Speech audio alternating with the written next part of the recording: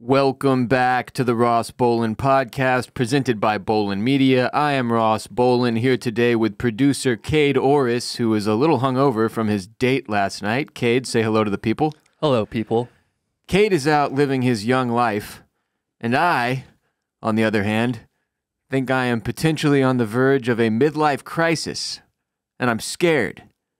I don't really understand when I'm supposed to have my midlife crisis, but it feels like I'm probably getting into the right age range. Like, I'm 35 years old. If you double 35, you get 70. That's quick math. And I drank heavily and did a lot of drugs for like 15 of my formative years. So I feel like living until 70 would be a pretty solid accomplishment, really. So I could for sure be at the midway point of life. I guess technically I could be well beyond it. We could all die at any minute, Cade.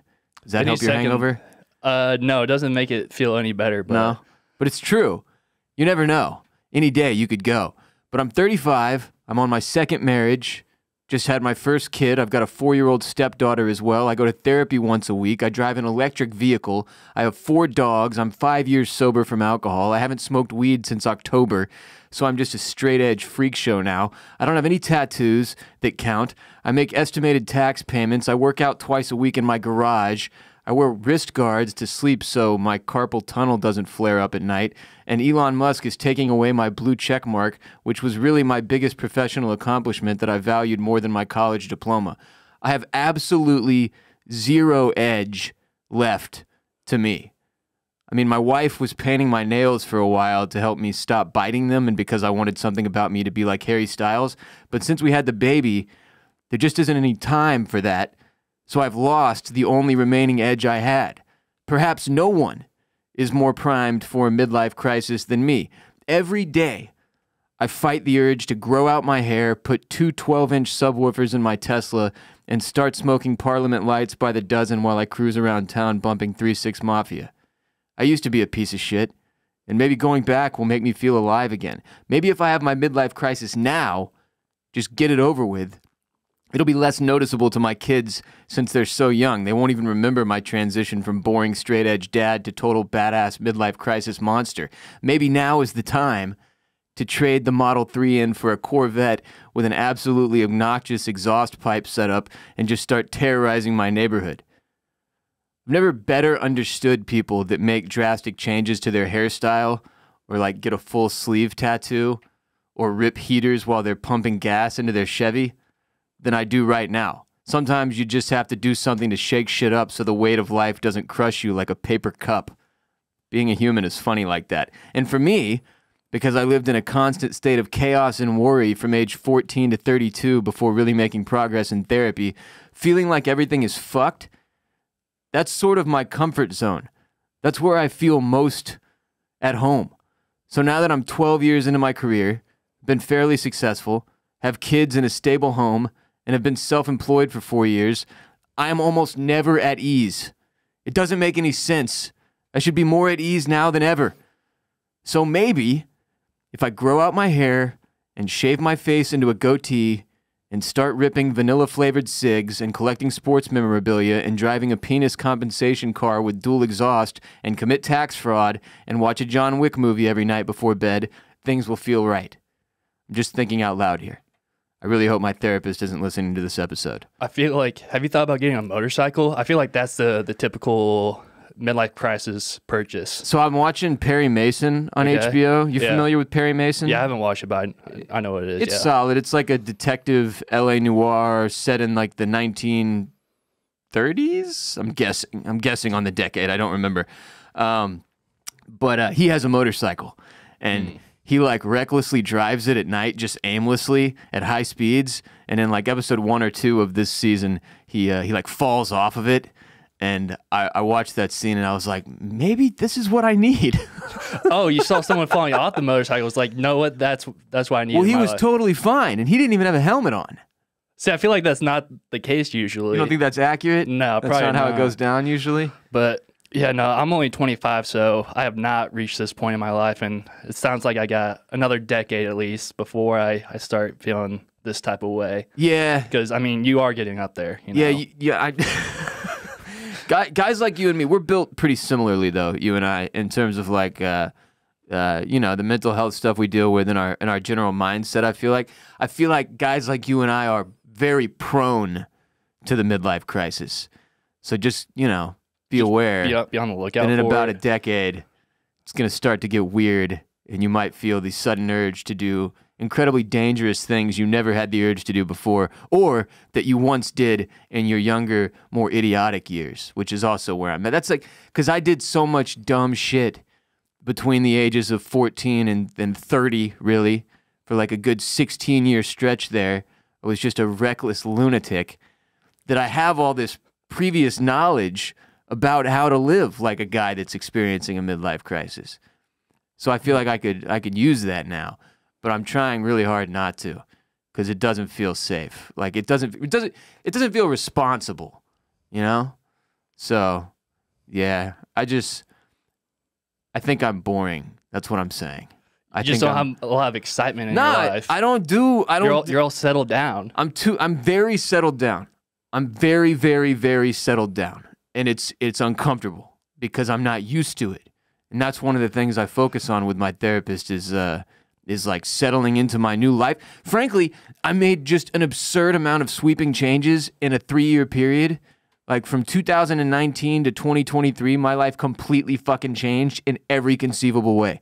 So like I like wake up in the morning and I'm still getting used to it, like where I am now versus where I was 4 years ago, it's a weird thing, but that's the way it goes. And it's forcing me toward I think the biggest indicator of when I was a piece of shit back in the day was my hair.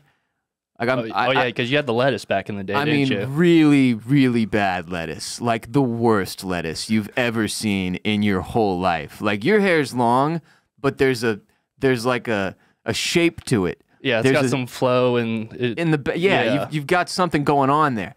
I had probably 3x the amount of hair you have currently going, not lengthwise, but just like it was just a giant bowl of terrible lettuce that should have been discarded, and it like hung like the bangs were the confusing part. Like you've got the slick back going. Yeah. You're a real piece of shit.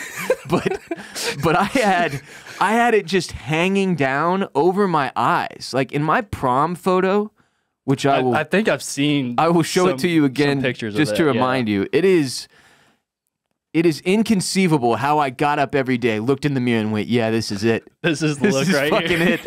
This is what I need to be rolling around looking like, and people will respect this."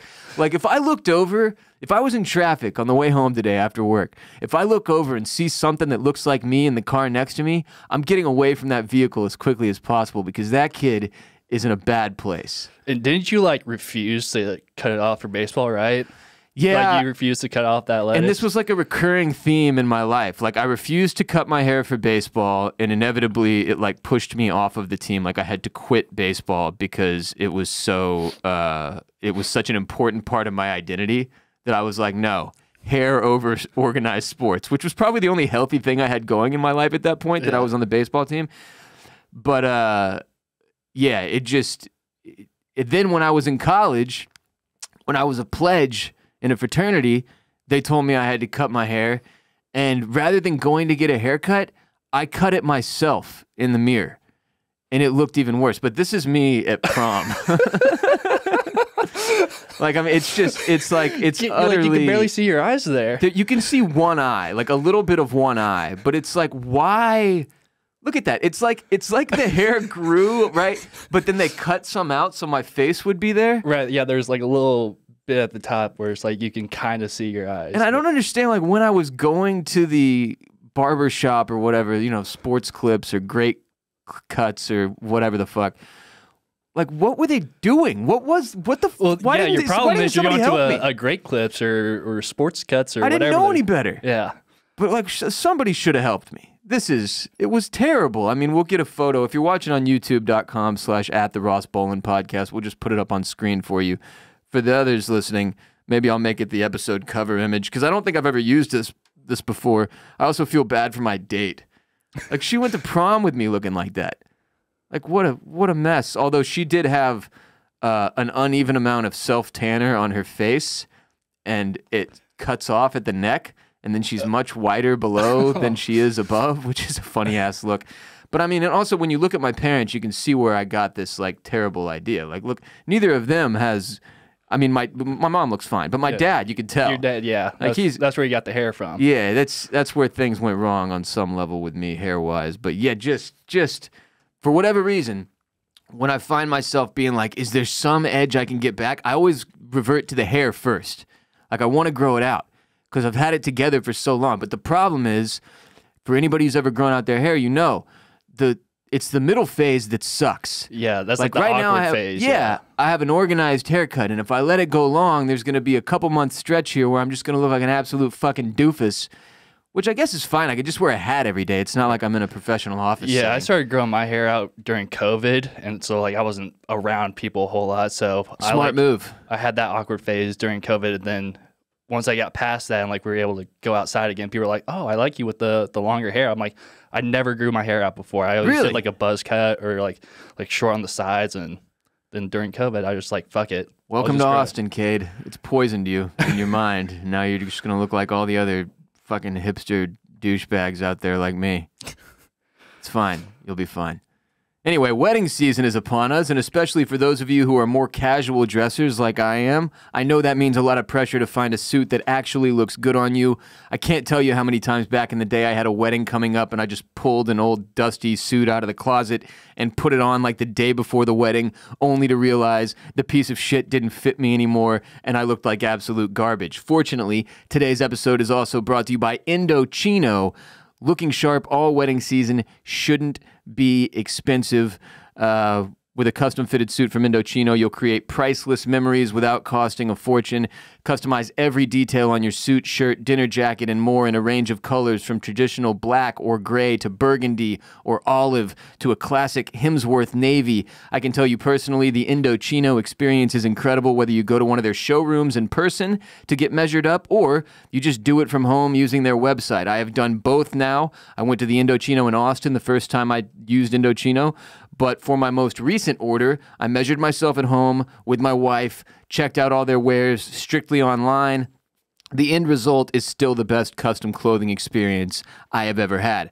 I got the Stockport wool linen olive suit with a Halesworth basket weave shirt, a look you can find on my Instagram that many of you have complimented me on. It's my favorite suit and shirt combo I have ever owned, and I got all that just from ordering on Indochino from my computer at home. A lot of you have asked me, so again, the green suit you'll find on my Instagram is the Stockport wool linen olive suit. Every Indochino suit is made to your exact measurements. That's why it looks so good, and you can customize every detail. Create a suit that fits you and your style perfectly with options for fabrics, lapel shape, custom monograms, statement linings, and more.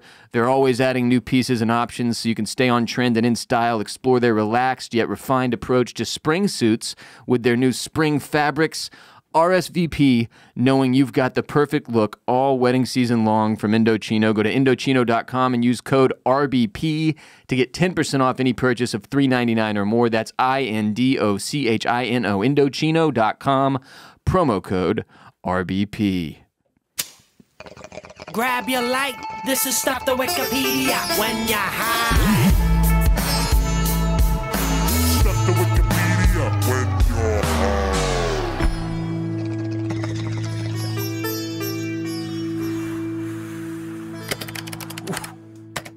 Today's Stuff to Wikipedia when you're high is Yoshie Shiratori.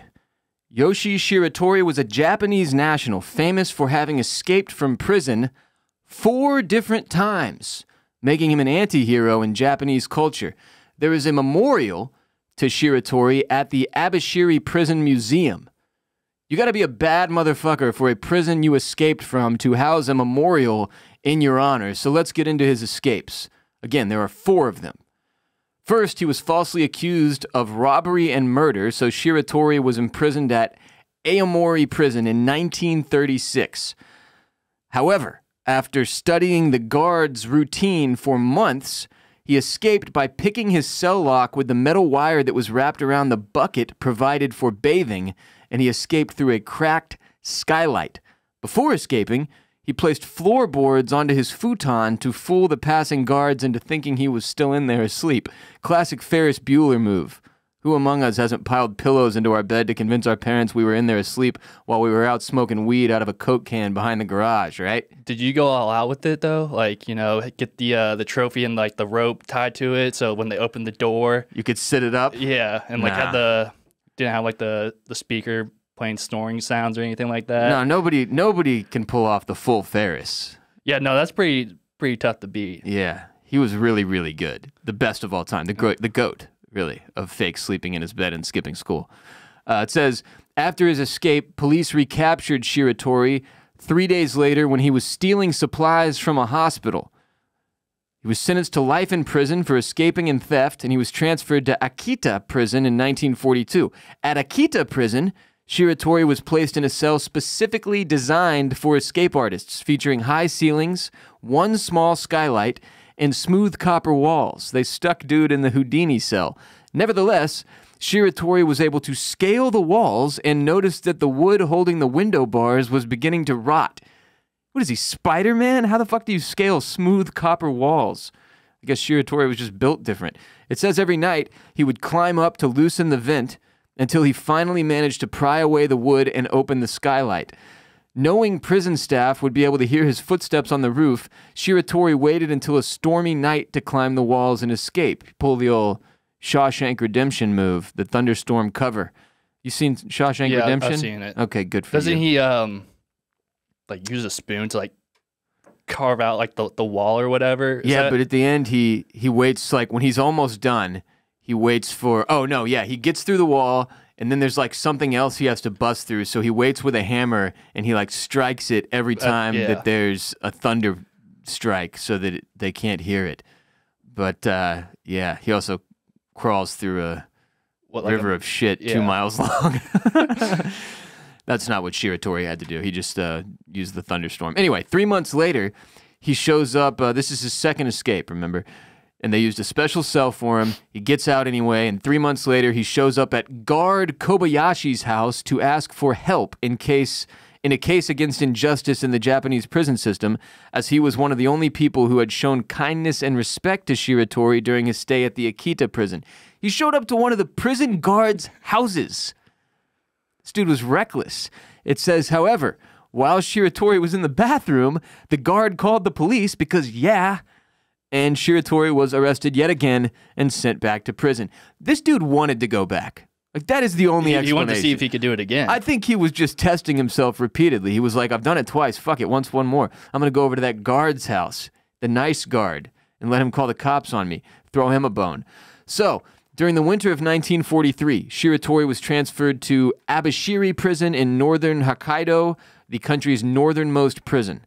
So, it's the furthest north. And he was still wearing summer prison garments because I guess he just didn't keep up with the prison styles, right? And he was thrown into an open cell exposed to the extreme cold, which sounds like a human rights violation. But it says it was allowing the guards to beat him whenever he stood up. So they really weren't trying to let this guy get out this time. Angrily, Shiratori vowed to escape, and to the guards' amazement, broke his handcuffs in front of them. This guy sounds like a fucking superhero. Seriously, like he's like the Hulk combined with Spider-Man now. Later, he was placed in a specially made set of handcuffs, taking nearly 2 hours to unlock by a specialist who came once per week so that he could bathe. So they got him in handcuffs that took almost 2 hours to take off. That had to be done by a specialist who was coming in once a week so guy could bathe. Which frankly, once a week for a bath seems like it's probably a little bit too often. It says, when the guards delivered meals, however, he would always drip miso soup on the handcuffs and food slot, both of which eventually became corroded, allowing Shiratori to break them. All right, so this is 1943 he gets there, right? On August 26, 1944, he dislocates both of his shoulders and fits out the narrow food slot in his cell door and escapes the prison using a wartime blackout as cover. What's a wartime blackout? They lost power due to like bombing or something, and he's been dripping miso soup on the fucking food slot for a year, so it's corroded enough for him to bust out of after he dislocates both of his shoulders. What a psychopath. After living in an abandoned mine deep in the mountains for 2 years, he descended to a nearby village and learned of the surrender of Japan. However, he was captured yet again after fatally stabbing a farmer who attacked him after he was caught stealing a tomato from his farm. Shiratori said it was an act of self-defense. For his previous escapes and the farmer's murder, Shiratori was sentenced to death by the Sapporo District Court. At Sapporo Prison, he was placed in a specially designed cell with high ceilings and windows smaller than his head. Maybe at this point, consider getting him a cell with just no windows? Why would you risk it? Anyway, it says, however, the prison guards at Sapporo had so much faith in this cell that they no longer bothered to handcuff Shiratori. Stupid. And because they paid so much attention to his ceiling escapes, they neglected the floors. So in 1947, he dug his way out by making a tunnel with miso soup bowls. Why were they still serving him miso soup? You would think they would have learned from the last time. I mean, come on. He was placing the dirt in a small pocket underneath the floorboards. After a year of freedom, it is said that Shiratori was offered a cigarette by a police officer in a park. In 1948, cigarettes were luxury items in Japan, and he was so moved by the kindness that Shiratori admitted he was an escaped convict and offered to be turned in. He's going back again. Again. What the fuck? So he's arrested again, he's tried again, but the High Court of Sapporo, having reviewed his case, decided that the farmer's death was indeed a result of an act of self-defense, and that during his escapes he had not once injured or killed a single guard.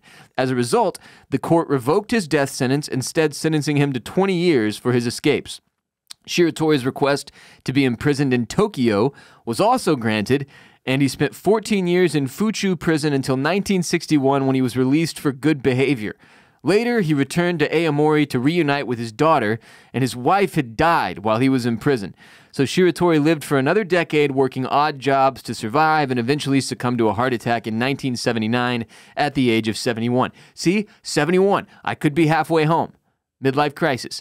It sounds to me, though, like maybe this guy just hated his wife and he wanted to be incarcerated until she died. Yeah, he was going through his own midlife crisis. Like, I gotta, let me just see if I can escape some prisons. He's giving Michael Scofield a run for his money there. Oh, yeah. All the prison breaks. Oh, yeah. This guy was the GOAT. Seriously, it does sound like on some level he may have inspired Shawshank Redemption. Like, they used multiple things from this dude's real-life escapes for that movie, which I believe was made in, like, the 70s? I'm going to look it up. Shawshank Redemption, 1994. I was only 20 years off. Close, yeah. Close, but no cigar. Anyway, crazy stuff. And that's today's Stuff to Wikipedia When You're High. Yoshie Shiratori. If you're trying to get in good enough shape to escape from prison repeatedly like he did, today's next sponsor is for you. It's Fitbod. Personally, with a new baby at the house, I have very little time to focus on my workout routine and need something to hold me responsible and keep me fit. That's where Fitbod comes in. The Fitbod app creates a workout program that's personalized to your goals, fitness level, and available equipment, which is the most important part for me since I'm doing it in my garage. I have a limited amount of stuff and I need somebody to shape a workout program for me around my available equipment. That's what Fitbod does, and it learns from your previous workouts and adapts as you improve. Start making progress towards your fitness goals today with 25% off a Fitbod subscription using our special URL. You just pick a fitness goal, select your equipment, and Fitbod will create a custom workout program for you. Whether you've been missing gym time or you've hit a plateau, Fitbod will build a workout plan individualized to you. The app switches up your exercises to avoid overtraining or burnout while keeping your workouts fresh and fun. Your program also changes based on your personal progress for maximized results. Whether you work out in the weight room or your living room, Fitbod has you covered. Learn new movements the right way with over 1,400 HD demonstration videos. A full year of Fitbod is less than the cost of a single session with a personal trainer. Keep up your fitness habit with a personalized workout program from Fitbod. Get 25% off your subscription or try the app free at fitbod.me/Ross. That's FITBOD.me/Ross. Cade, as you know, it is once again Succession season. as the final season of the show started on Sunday, which we are breaking down episode by episode on another Bolen Media podcast, Oysters, Clams, and Cockles. But today I wanted you and I to have a little bit of a more general discussion about the show. First of all, I don't know how I missed this joke during seasons 1 through 3, but have you ever seen the one that's like, Netflix and chill? No, Succession and Succession.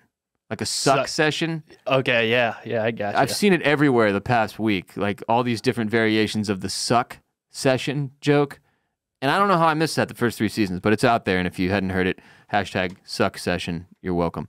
But as I was watching the season 4 premiere this past Sunday, it occurred to me that I might be hate watching the show at this point. Not because I hate the show, but because I hate every single one of the characters, and I enjoy watching them all blow it and destroy their lives on a weekly basis. Yeah, there's really no one that like I'm kind of rooting for. They're all kind of pieces of shit when it comes down to it. I mean, maybe like But none Jerry, of them has slick back hair. That's the problem.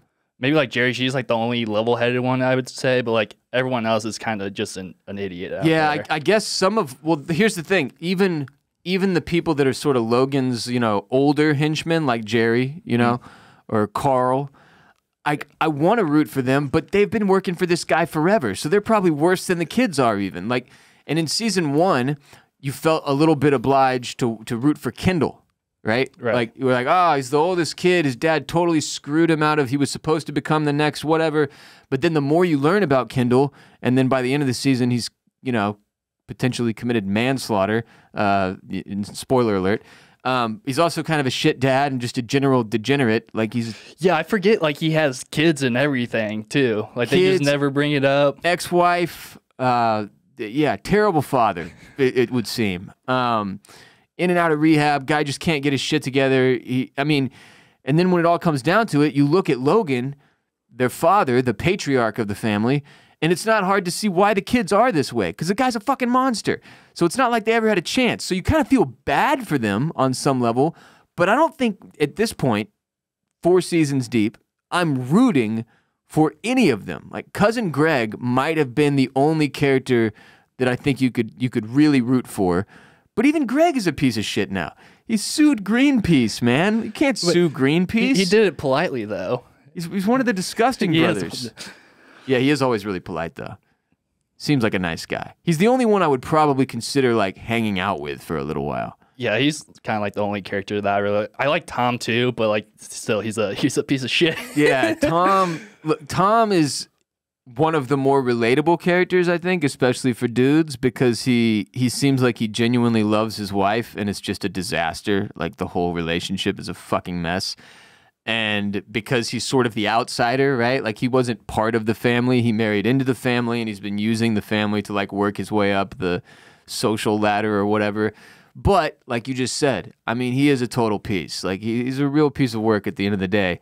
And I don't know. I can't really root for him either. I just end up now, I'm rooting for everybody on the show to fail because they're all terrible, terrible people.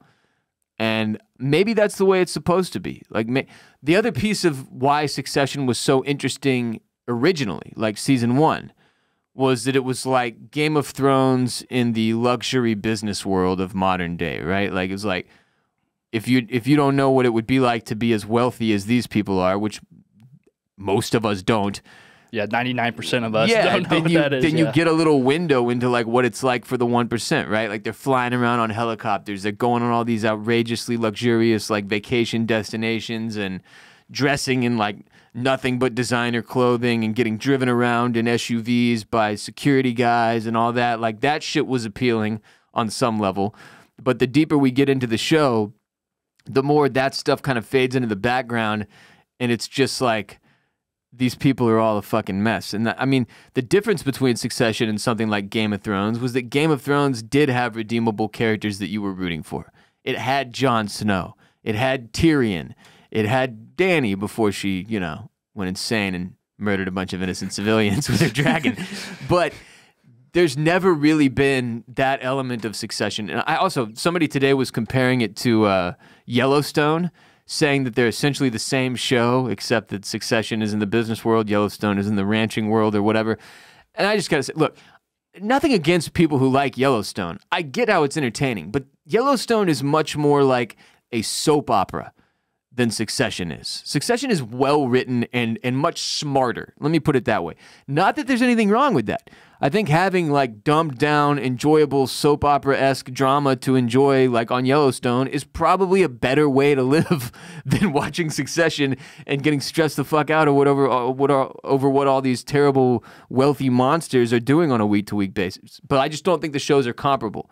Like in general setup, yes. For sure. Like character to character, you can probably find comparable characters in terms of where they fit in the family dynamic. But on like a writing and storytelling level, I don't think that's necessarily a fair comparison. But all that being said, a lot of people were sad that this is the final season when it got announced a few weeks ago that season 4 will be the last season of Succession. Frankly, I'm extremely happy. This has to end. Like, this has to stop. As much fun as Succession is, you are goofy if you wanted more seasons. It is the same shit every time. Every 4 in a row. Episode 1 comes, the setup is revealed, and it's the same fucking thing. The kids are, either divided or up against their dad in one way or another, and the dad is at the top. It's just the same thing, slightly different circumstances, new quippy lines. They try to dethrone Logan. Logan wins again. The kids are all morons. They all make the same mistakes and end up blowing it. I love the show, but you have to end this thing. You have to land the plane before it gets too weighty and before they wade any deeper into the waters of repetition. They've got to stop this now before they end up like fucking Dexter, which was great. Great through 4 seasons. One of my favorite shows ever. And then they kept going, and it just kept getting worse.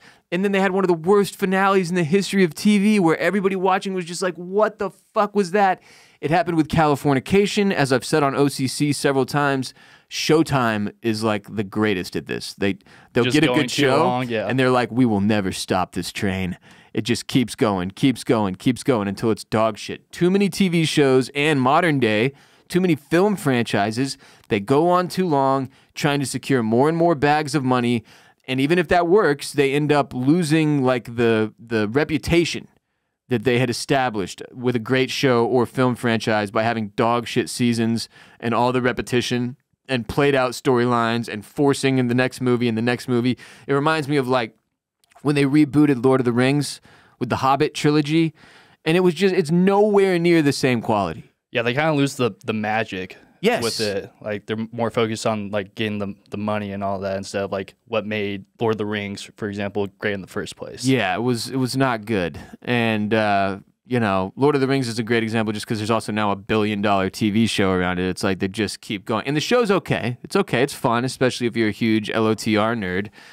But this is a thing that happens really, really often in entertainment. And I'm happy to see Succession being self-aware enough to be like, nope, we're good, we're done. They're not getting canceled. It's not like a viewership issue. They've just decided they want to end the show before they go too far. And apparently, this season, according to Brian Cox, the guy who plays Logan Roy, is like the best. And they did a really good job of ending it when they needed to. And I trust his word more than anybody else on the show, probably. So I'm excited to see what happens. Yeah, I think after like Game of Thrones, HBO kind of realized we can't be going like that many seasons anymore because, like, I mean, it gets Succession's ending after 4 seasons. I saw House of the Dragon is going to end after 3 or 4. Yeah, and The Last of Us is going to be like 2 or 3. And they're just like shutting it down after that because they don't want to keep a story going if there's not a story to tell. Exactly, and that's honest. The circumstances with Game of Thrones were a little bit different in that there was all this source material, and then they ran out of source material, and then they kept going. But I think if they could go back and redo it, they probably wouldn't have delved into that final season, right? They would have found a way to like wrap it up, and like maybe they could come back to that story when the books did get finished, which we all know now will never ever happen. But that was, you want to avoid, especially when you've built something that is so beloved and critically and commercially acclaimed. You don't want to shit all over it. You don't want to destroy it just because you're trying to get more money out of it. And I felt like after season 3 that Succession was dangerously close to that point where it was like, okay, we get it. We get it. These people are terrible and they're doing terrible things on a weekly basis. But the allure for me and the big overarching reason I'm so into this show and watch it every week and I'm so excited to discuss it on Oysters, Clams, and Cockles every week is the way that it's written. Like, I could watch Tom and Greg talk to each other for an hour straight. Yeah, I just need like a spin-off show with those guys. Yeah. Just called The Disgusting Brothers. That's it. Yeah. You're done. Next HBO show, The Disgusting Brothers, would be great. We'd all tune in for that. But yeah, happy they're ending it. We're covering every episode on Oysters, Clams, and Cockles all season long. I had to do episode 1's recap by myself because Barrett was in Asia doing business, getting some altitude on things. And it was like, as I was going through what occurred in the episode, I was just like, this show is so absurd. Like, this is such a ridiculous, ridiculous television program. And I love it for that reason. It's wildly entertaining. A lot of fun to watch these people blow it. But yeah, it's an interesting one in terms of like, there's no likable characters, and yet you're there every week enjoying watching these unlikable dickheads do what they do. Speaking of watching things on the telly, I watched the Boston Strangler movie. It's on Hulu right now. It's starring Keira Knightley. And it was all right. Like, Keira Knightley was the draw for me, though. Like, I'm a big fan of her work, right? Like, I think Pirates of the Caribbean was probably the first thing I ever saw her in, if I remember correctly, and kind of fell in love with her as an actress. She's just amazing, and she has an accent, obviously. I'm not sure I can recommend that fans of Keira Knightley watch the Boston Strangler, because it is the first film of hers I have ever watched where she uses an American accent. And it really threw me off. It took me like 20 minutes to even get used to hearing her talk that way, but it might have also ruined her forever for me, because it's not good. It's not good. I don't know why. I don't even know if it's that it's not good or just seeing an American accent come out of her face is so jarring that it makes it automatically seem bad, but it really threw me off. And it turns out, since we talk about stuff like this on this show, I've never done a Stuff to Wikipedia When You're High or a serial killers you haven't heard of about the Boston Strangler. And that case was crazy interesting because it was in the 1960s, all right, in Boston.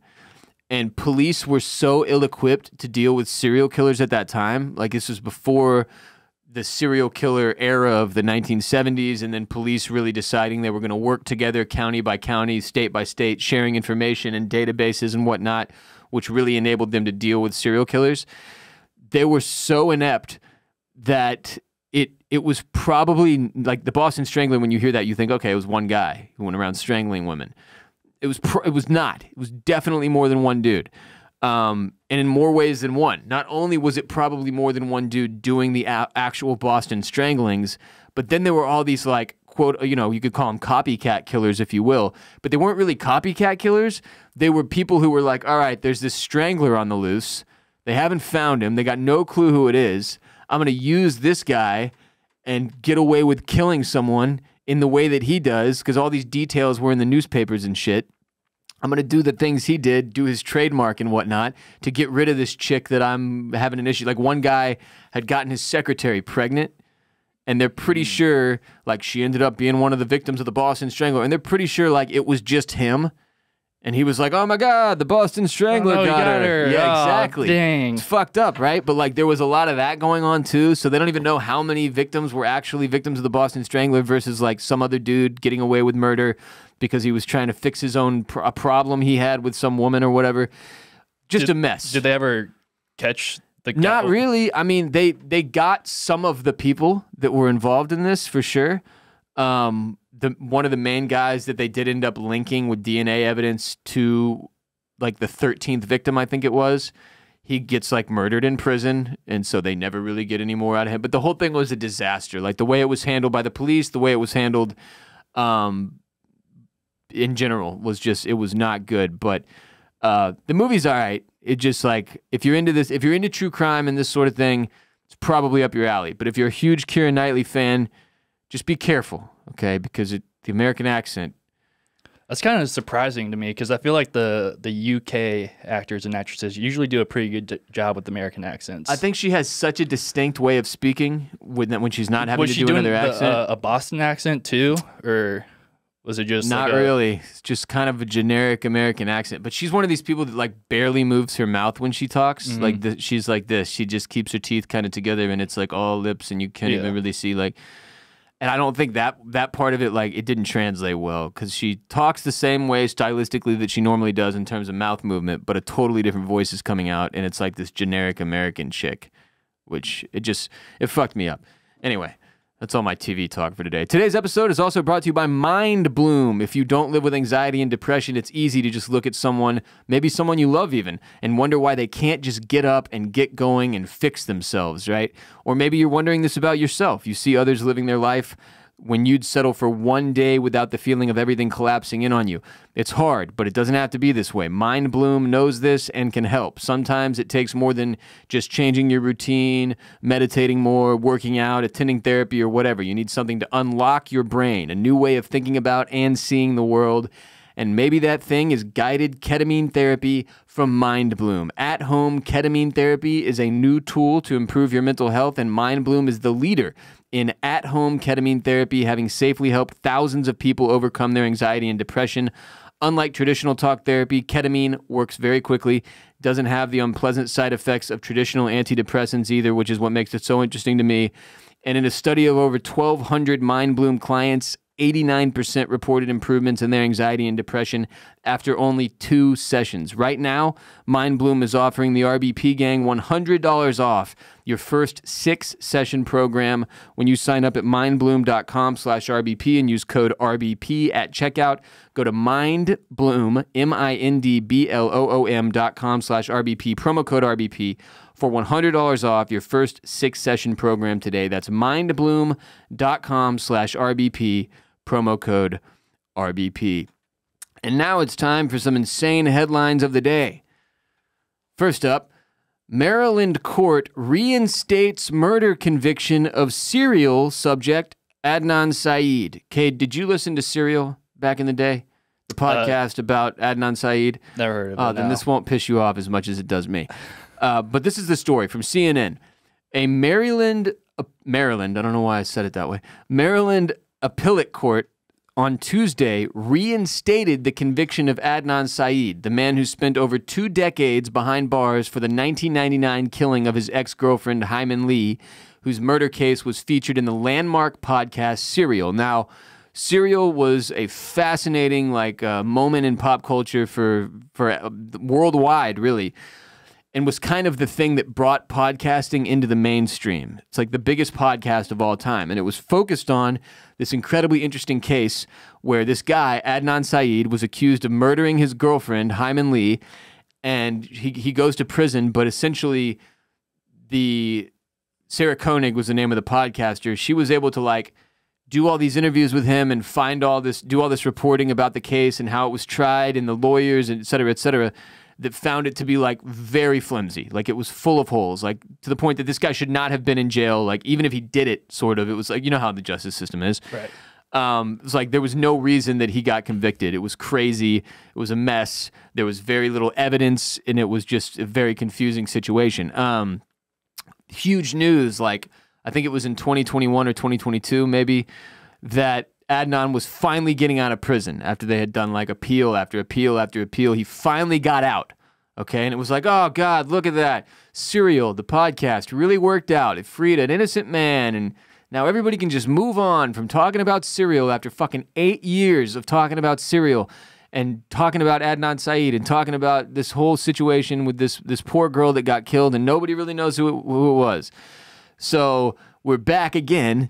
And in a 2-1 ruling, the appellate court said the lower court had violated the rights of the victim's brother, whose name is Young Lee, when he was supposed to be allowed to attend a key September hearing when a judge vacated Syed's conviction, leading to his release. It says, quote, because the circuit court violated Mr. Lee's right to notice of and his right to attend the hearing on the state's motion to vacate, this court has the power and obligation to remedy those violations as long as we can do so without violating Mr. Syed's right to be free from double jeopardy, the court's opinion said.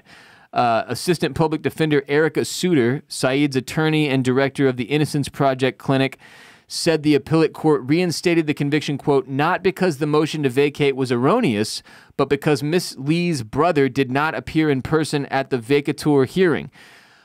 Holy shit, is Serial Season 1 ever going to fucking end? This is like the gist of it. They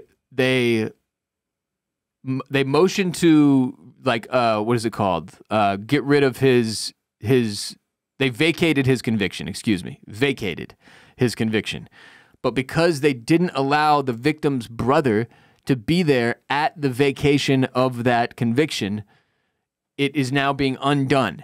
So essentially, he is still a convicted murderer, but he doesn't have to go back to prison. It's insane.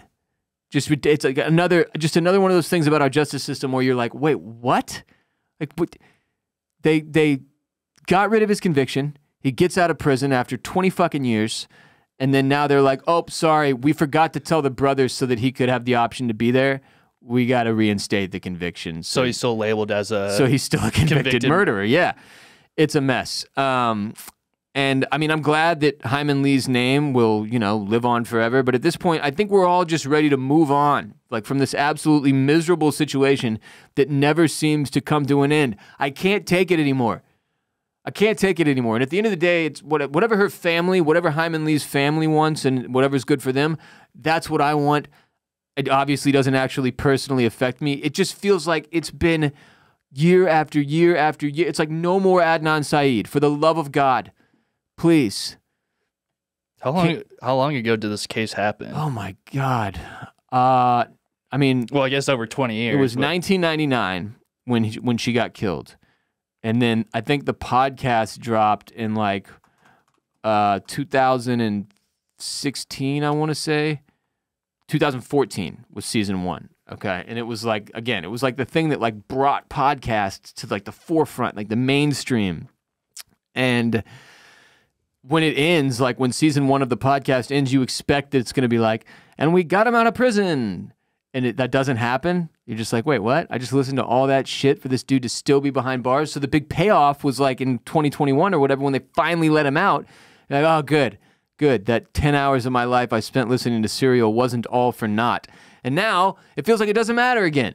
It's just crazy. It's a crazy, crazy story that, I mean, is like, it is the thing that blew up the true crime genre, the killing of Hyman Lee, which, again, terrible tragedy, horrible loss of life, but oh my God, I'm sick of hearing Adnan Syed's name, who is the convicted murderer, who now has the conviction reinstated. Next headline. NYPD pulls promotion of officer accused of stuffing panties in underling's mouth. Underling is not a person's name. That's like, it was someone underneath her. Like a subordinate? Or? Yeah. Okay. Yeah. So, from the New York Post, the NYPD pulled the promotion of an officer being sued for allegedly stuffing her panties in a male underling's mouth, days after the Post reported on the plans to boost her in the ranks. Sergeant Anne Marie Guerra, who was expected to get bumped up to the role of sergeant supervisor of the detective squad on Friday. It was a big job. She had her promotion rescinded, the NYPD confirmed yesterday. Guerra is being sued in Brooklyn federal court over the October 7, 2018 incident. This is 5 years ago, but an incident in which she allegedly lost it on Detective Victor Falcone, which sounds like, or Falcon, I guess. This isn't Arkham. Detective Victor Falcon, after he complained, it still sounds like a fake name, Detective Victor Falcon. He complained about her habit of leaving her underwear around the unisex locker room at their Brooklyn station house. Quote, in a fit of rage, Defendant Guerra ignored all protocol, retrieved her soiled underwear, and violently shoved them into Falcon's mouth, and then aggressively rubbed them all over Falcon's face. End quote. That's what Falcon claims in this lawsuit, which is still pending and is a lot of men's dream.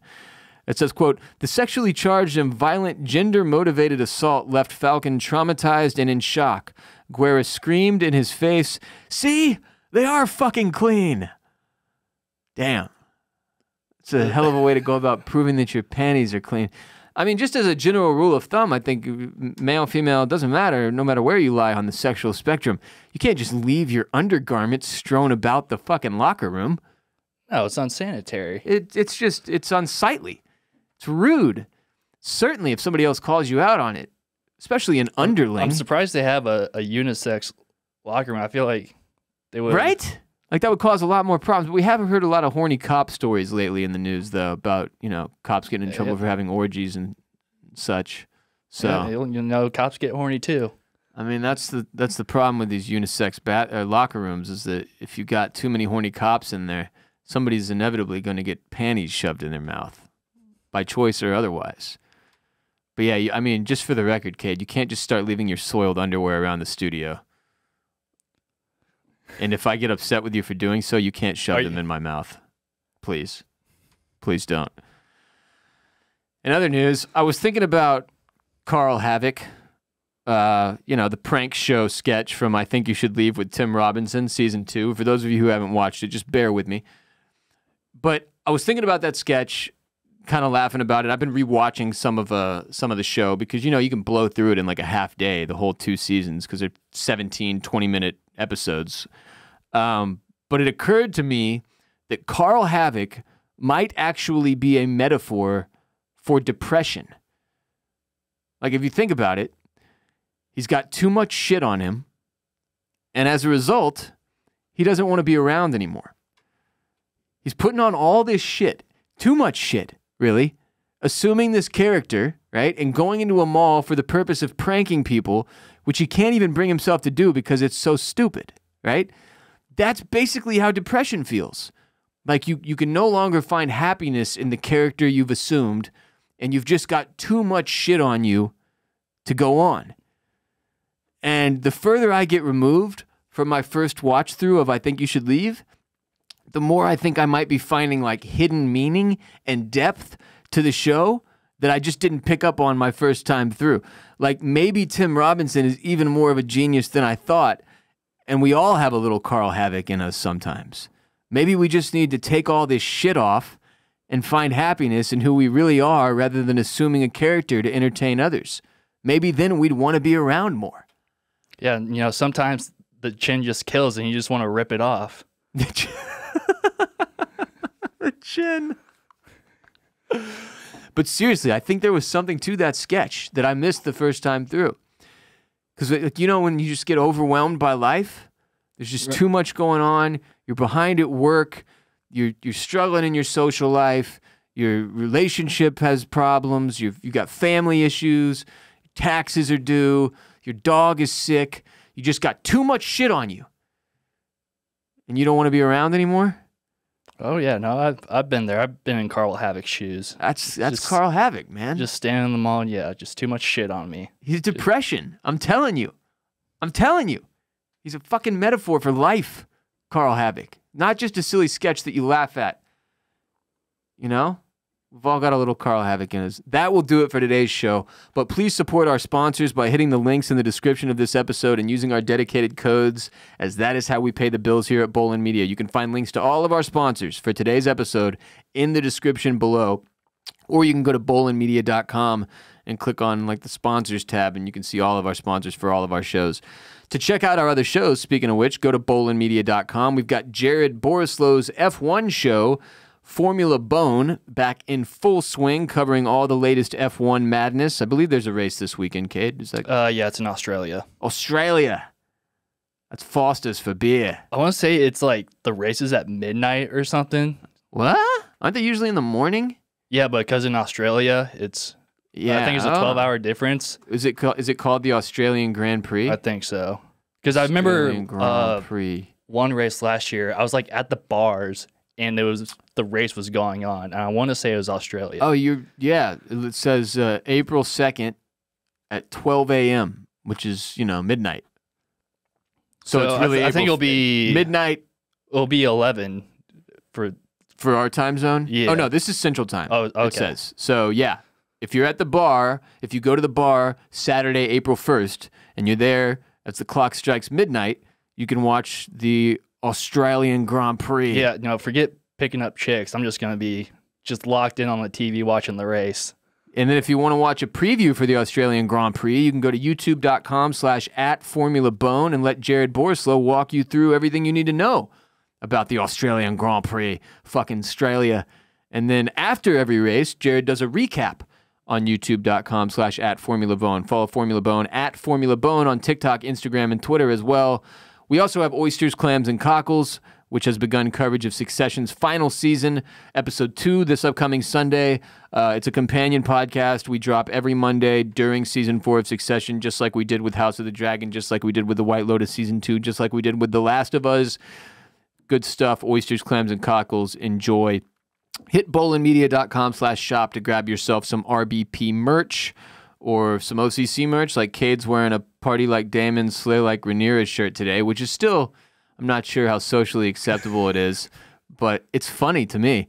And yeah, I had the Horny for Sunset shirt on last episode. I love that shirt. We've got hats, we've got coffee mugs, we've got mouse pads, everything you need. bolenmedia.com/shop. And if you support us on patreon.com/Ross Bolen Podcast, you get a 10% off code to use on any merch you may find purchase worthy for yourself. Follow me on Twitter and Instagram @WRBolen. Producer Kate Orris, where can the people follow you? You can follow me @Kate Orris on Twitter and Instagram as well. This episode of the Ross Bolen Podcast is presented by Bolen Media, and video of today's show was produced by Kate Orris. Go to youtube.com/@the-Ross-Bolen Podcast for full video of our show, plus funny clips and smaller segments. Like the next thing we're doing on our YouTube is producer Kate here is taking like segments like Stuff to Wikipedia When You're High, and then turning them into a little shorter, more easily consumable video for the old YouTube audience there. So that is that. We will be back this Friday on patreon.com/Ross Bolen Podcast with another exclusive ad-free episode, just like we do every week for our supporters. Until next time, peace be with you and also with you.